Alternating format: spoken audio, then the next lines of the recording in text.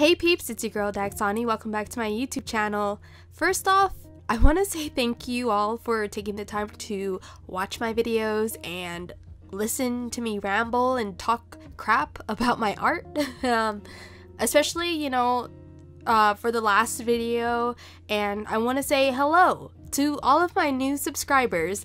I noticed a little more growth in my sub count lately, so hi, my name is Danae, but I go by Daxani or Dax here on all my social medias pretty much. I'll tell you all about how I came up with my username in the next video, I suppose, which will definitely be my Meet the Artist video. I was holding off on that for a while, but I guess it's time. Yeah, so that'll be the next video after this. Alrighty then, since I got that out of the way, for today's drawing I will be taking an old Inktober piece that I did, I think it was in 2017, and I'm basically recreating that drawing here on my iPad Pro.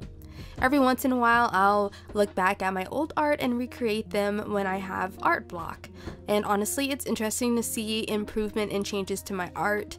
I've said this before in a couple of other videos, but it's definitely a great way to see how much you've grown when redrawing an older piece of art. Because, like, for me, I was able to see like, oh wow, hey, I drew this differently, or I gained a new technique, and sometimes even it helps with seeing, I don't know if I want to call them flaws, but I'm going to call them anyway. It helps me see more flaws in my art and to see what I need to continue to work on, like, oh, how can I draw hands better, That's a great example, because hands are a bunch of crap when it comes to my artwork, but that's okay, because every now and then I've drawn some really good gems of hands, and but this time around I was just kind of, it was a little iffy.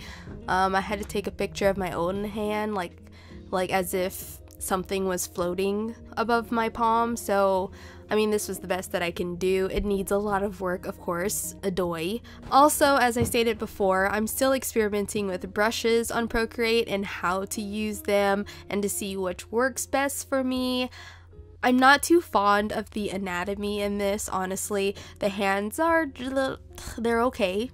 Could definitely be much better, but compared to the one I did for Inktober, I like the overall look of this one. Maybe I can't compare too much, only due to the fact that the original was done traditionally. So there's that, as far as like style wise, it's like similar, but it's also different at the same time. But I definitely do see some improvement. If anything, I probably see a little bit improvement anatomy wise, just a little teeny tiny bit, but that's okay, because anatomy is a pain in the ass, but I'm gonna get through this. It's gonna be okay.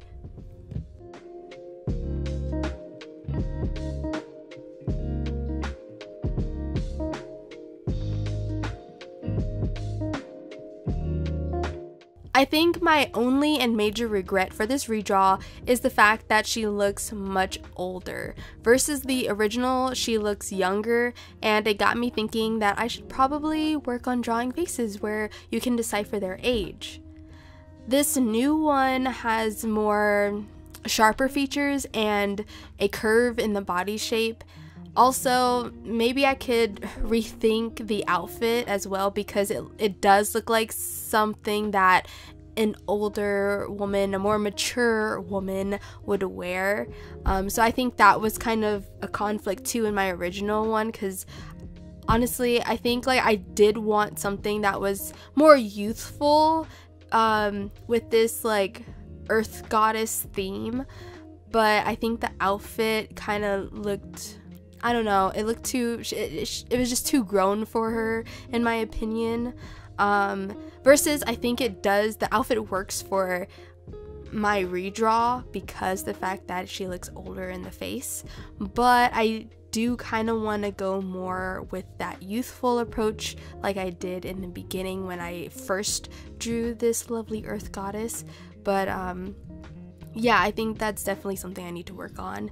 Maybe if I made her about 12, I would have her wear something more playful and pretty. You know, not saying this outfit isn't pretty, but something that's more, I don't know, that's not so grown. So I think I'll definitely revisit this in the future, but it's definitely got me thinking about a lot of things that I need to improve on.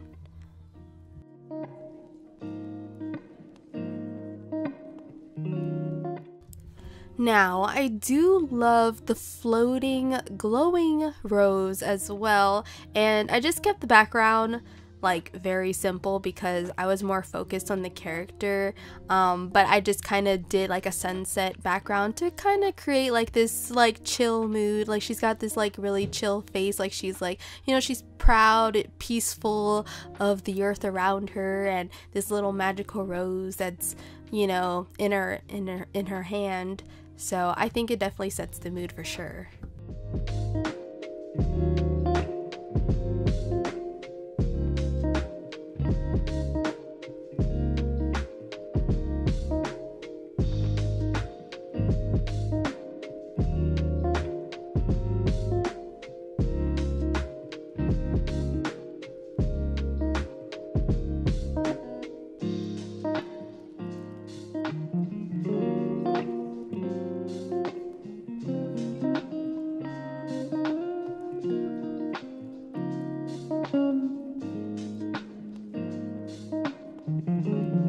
So yeah, this is the complete drawing. I hope you all like this. As always, I'm down to receive any type of feedback in the comments and such, or just DM me on Instagram, that's fine too. Send me any links of videos that can help me improve and grow. But if you guys like this video, please give it a thumbs up, and if you are new, hey, feel free to subscribe, but don't feel obligated to. It's just a suggestion, okay? As always, thank you all for listening, and thanks for watching, and thank you all for subscribing. You know, that means a lot. But I'll chat with you soon in the next video. Bye!